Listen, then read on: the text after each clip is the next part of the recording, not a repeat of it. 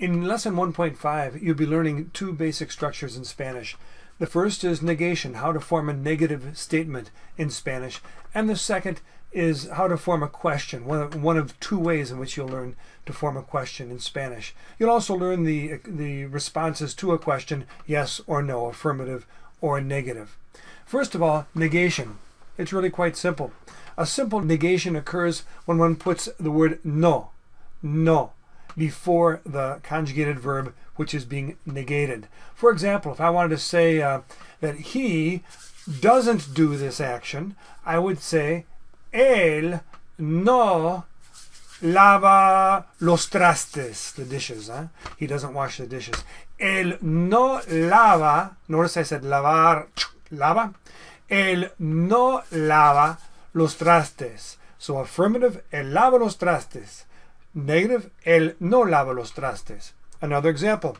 If I want to indicate that you don't do this when it comes to classical music, we'll say, I would say, tú no escuchas la música clásica.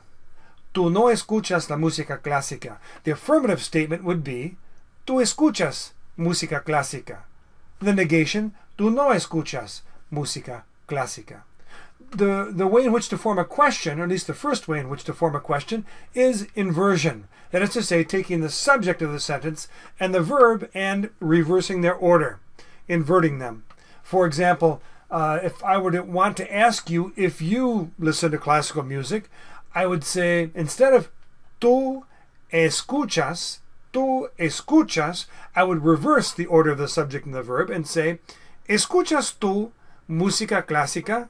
¿Escuchas tú música clásica? Now this brings us to an important point. In Spanish, there's a way of speaking in a more concise manner than really we do in English. And that is by dropping the personal pronoun or the subject from the sentence. Now, how can we possibly do that? It would be like saying in English, listen to classical music? Listen to classical music? You would know if I was speaking to you, or about him, or about her, or about myself, because I didn't use any kind of a subject in my sentence. Well, in Spanish, provided that we understand in the context of the conversation about whom we're speaking, there is no need to mention the personal pronoun, and we have a certain series of clues that indicate about whom we're speaking. For example, if I'm speaking about myself, I'm going to say, yo escucho. Now the o at the end of escucho makes it clear that I'm speaking about myself, because o corresponds to the form of the verb, the conjugation, when yo is the subject.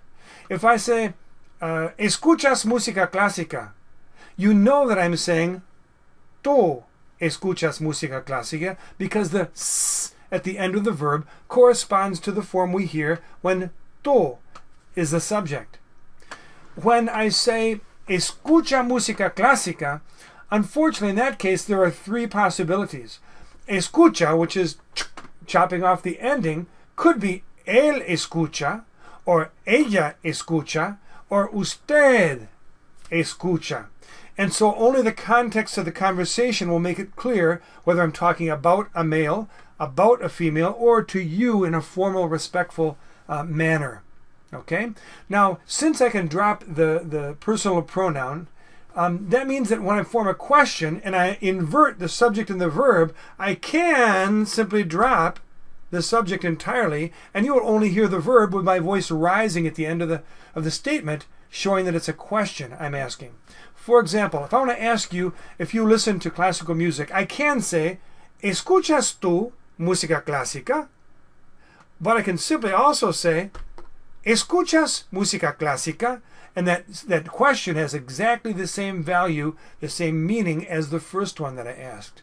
The tú is truly not necessary because escuchas tells me enough. It tells me that the subject must be tú of that question. This is true not only, by the way, of questions. This is true of any statement in Spanish as well.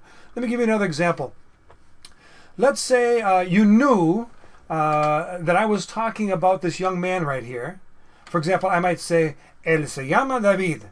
I just told you what his name is. You know about whom I'm speaking. And then I could ask you, does he live in Mexico? I could say, I would take the subject, talking about him, él and the verb, this idea right here, chopping it, say vive, él vive. But to make it into a question, I would reverse the word's order. Vive él en México.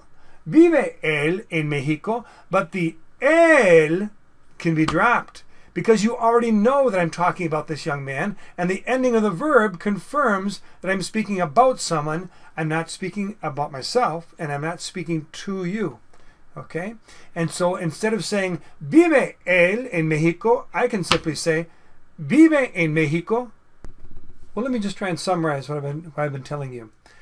If I want to indicate that I live in Detroit, for example, I could say yo vivo en Detroit, or I could drop the yo because the o at the end of vivo already makes it clear that I'm talking about myself, and I could simply say vivo en Detroit. Yo vivo en Detroit. Vivo en Detroit. The sentences are identical in their value. So obviously, the second of the two, vivo en Detroit, is somewhat more concise. Or I could say that tú escuchas música rock. You listen to rock music. Tú escuchas música rock.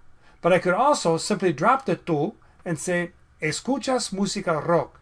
And it would be obvious that I'm speaking to you because the s at the end of escuchas indicates that you are the subject of the sentence. So, tú escuchas música rock, escuchas música rock. The two sentences are equal in value, equivalent, no difference whatsoever.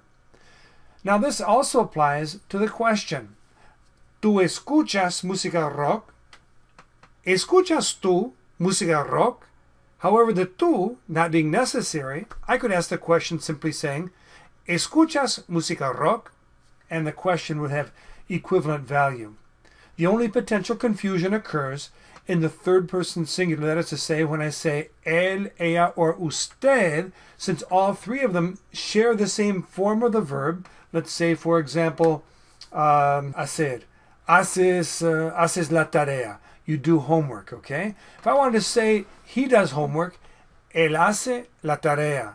She does homework, ella hace la tarea. You do homework, formally, respectfully, usted hace la tarea. Were I to drop él, ella, or usted in all three sentences, I would be saying hace la tarea. So obviously, the context of the conversation, what sentences preceded that one, would have to make it clear if I were talking about him, about her, or to you in respectful fashion. In the same fashion, let's assume that we knew that we were speaking about some boy, therefore, hace la tarea, or él hace la tarea.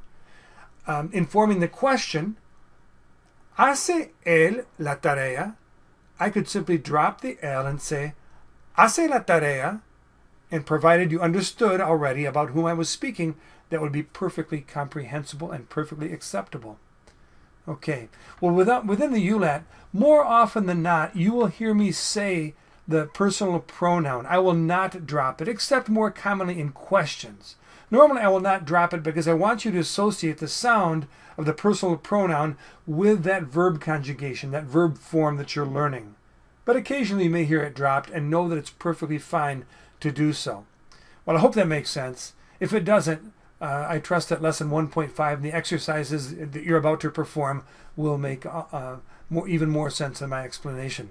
So at this point, you are free to go to lesson 1.5 and to perform its activities, and I'll see you in the next class. Goodbye.